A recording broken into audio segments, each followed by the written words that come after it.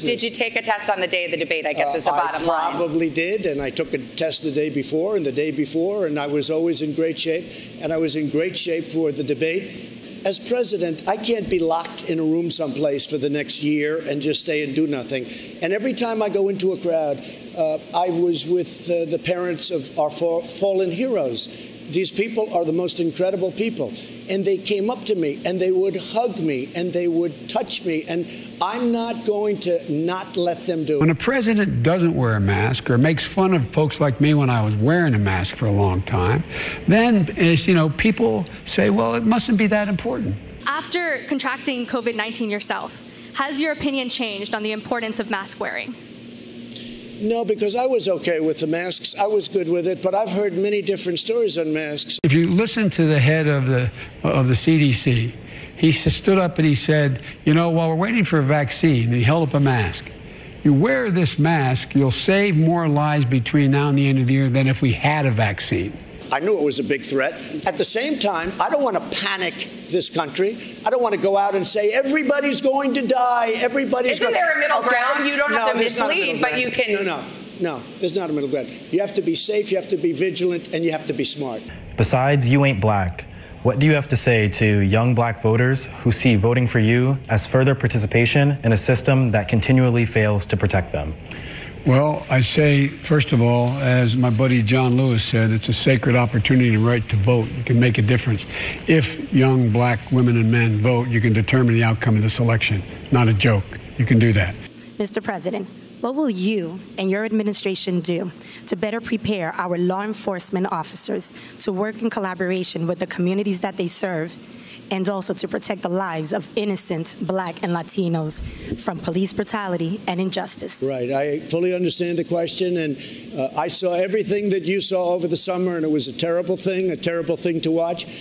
And some people don't like it when I say it, but a lot of people agree. I have done more for the African-American community than any president, with the exception of Abraham Lincoln. You said you don't want to ban fracking. As you know, it's an important issue here in Pennsylvania. Not everyone buys your denial.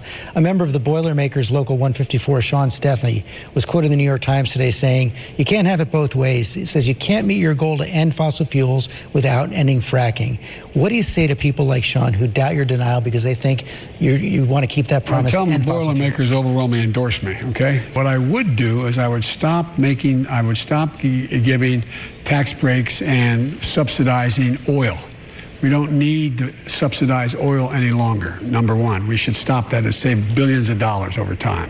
What I would also do with regard to, the difference between me and the new Green Deal, they say automatically by 2030, we're going to be carbon free. Not possible. So are you for it or against it? You say you're not for it, but in your website it says you call it a crucial framework. The Green New Deal. My deal is a crucial framework. I'm sure they'll ask you the white supremacy question. I denounce white supremacy. Okay. And frankly, you want to know something?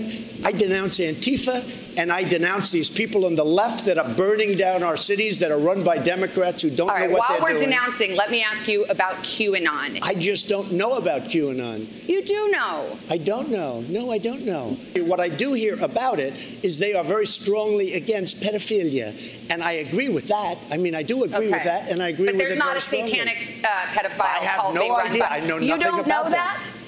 Okay. No, I don't know that. Neither do you know that. Okay. Just this week, you retweeted to your 87 million followers a conspiracy theory that Joe Biden orchestrated to have SEAL Team 6, the Navy SEAL Team 6, killed to cover up the fake death of bin Laden. Now, why would you send a lie like that to your followers? You retweeted it. That was a retweet. That was an opinion of somebody, and that was a retweet. I'll put it out there. People can decide for themselves. I don't take a position. You're not like someone's crazy uncle. Your own FBI director says there is no evidence of widespread fraud. Well, then he's not doing a very good job. If I'm elected president, you will not hear me race baiting. You'll not hear me dividing. You'll hear me trying to unify.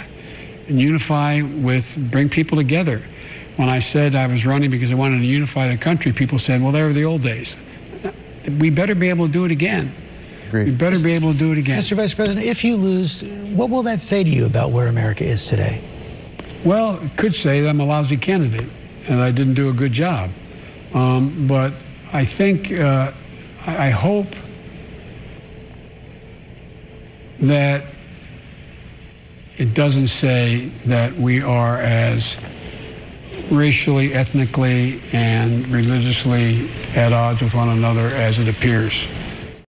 Hey, NBC News viewers, thanks for checking out our YouTube channel. Subscribe by clicking on that button down here and click on any of the videos over here to watch the latest interviews, show highlights, and digital exclusives. Thanks for watching.